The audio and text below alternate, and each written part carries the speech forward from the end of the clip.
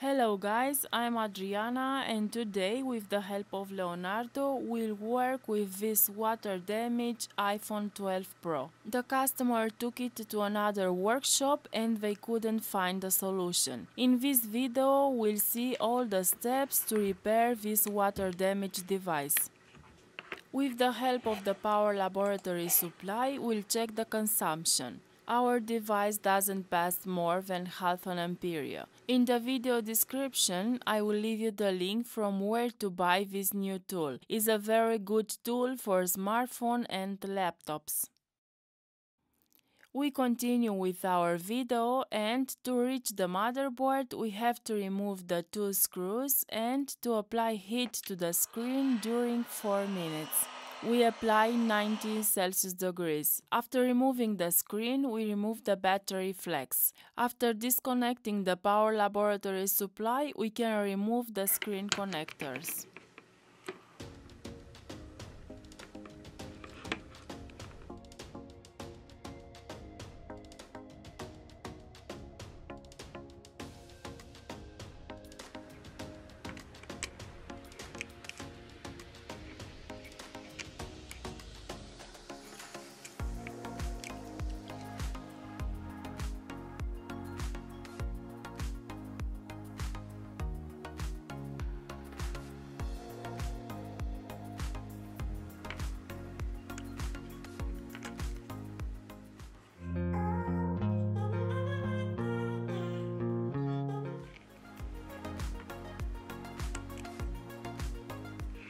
Here we can find our first clue. The humidity sticker has changed color from white to pink.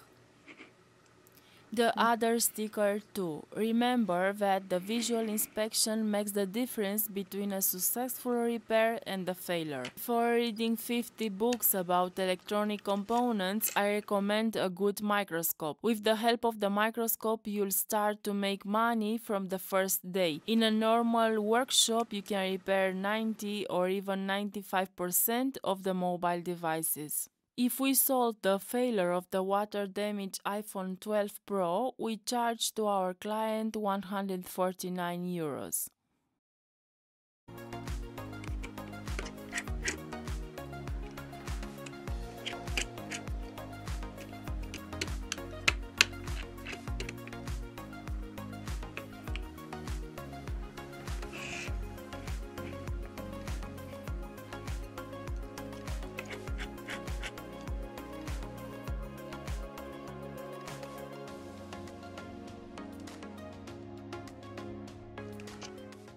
Now it's time to remove the motherboard.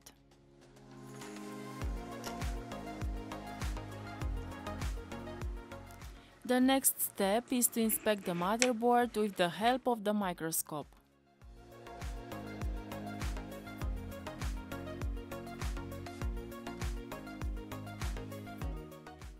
Here we can observe a little corrosion. In this part we have also signs of humidity.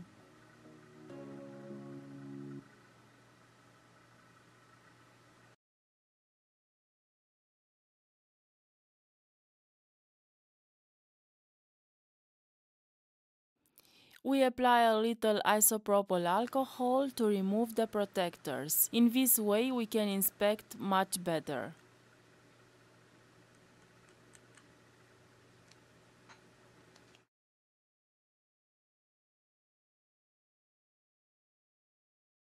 Now we are going to clean the area with contact cleaner.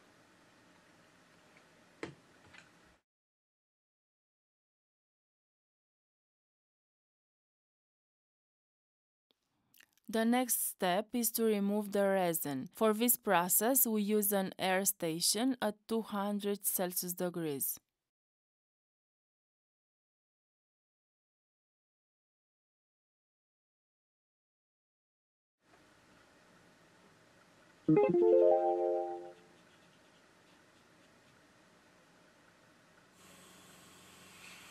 This capacitor doesn't look good at all, it looks burned. We use a tester in diode mode.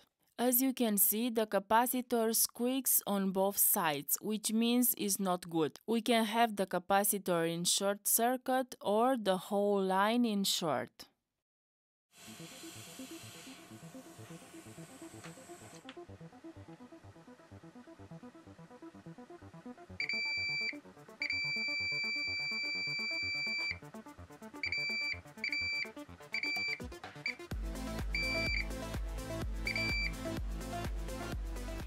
We apply a little flux and we remove it using a surgical scalpel.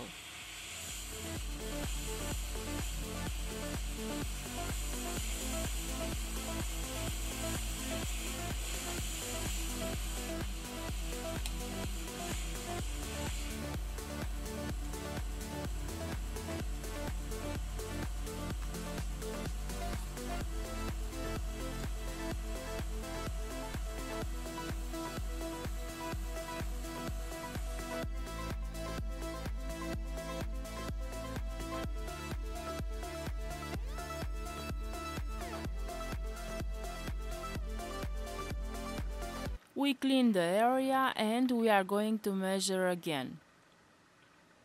The short circuit has gone. The fault was with the capacitor. We can see that is an important line of 2.65 volts that reaches the NAND.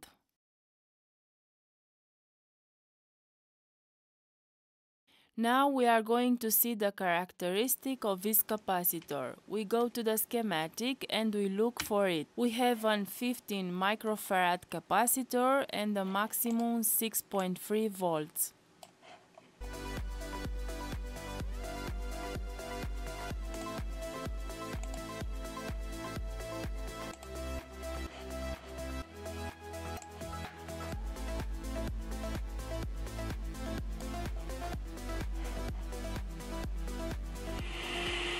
We are going to take it out from an iPhone 7 Plus motherboard. We use the heat air station at 380 Celsius degrees and 50% air.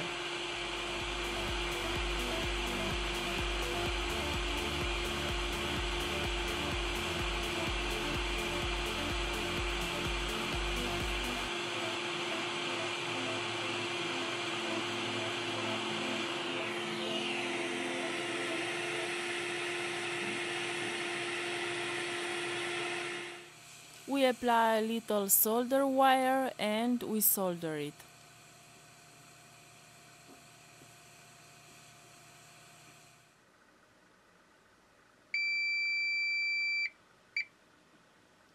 After soldering, we just have to measure it. We are going to install the motherboard and connect all the connectors.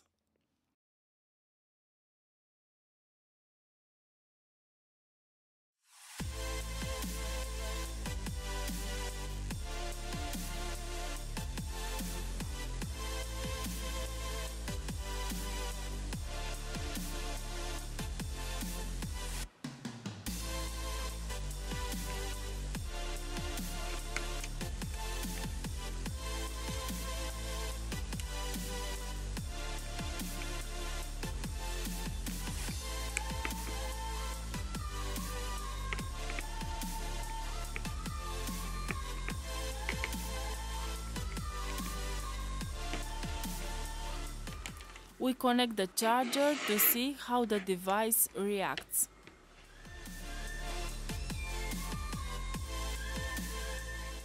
We can see that the screen is broken.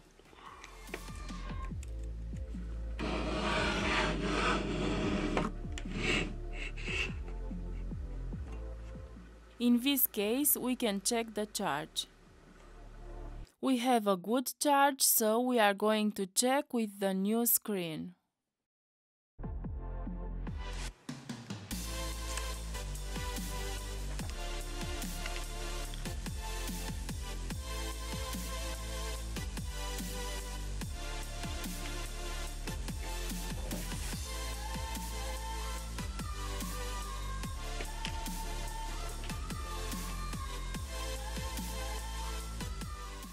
Finally, it seems that our device turns on correctly. In this case, we're gonna invoice the customer the price of the new screen spare part, and the other repairs is gonna be for free for him.